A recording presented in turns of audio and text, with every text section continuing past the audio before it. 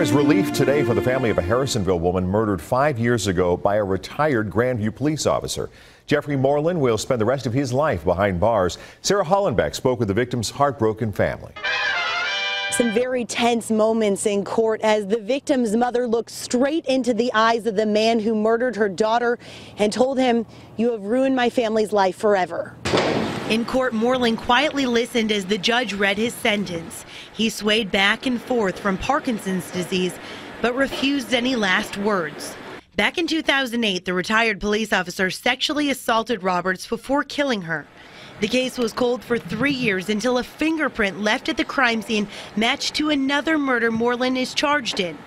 That one of a 75-year-old Jackson County woman. He's also scheduled to appear in court on a third charge for rape.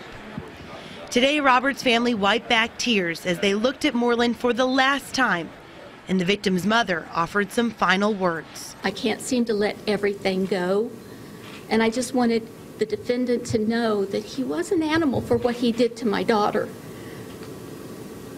And that's basically what I tried to express. The victim was also a mother, and today her husband tells us it's going to be very tough breaking the news of what happened to his mother to his young son. But the entire family says they're glad to have this retired police officer off the streets before he hurt someone else.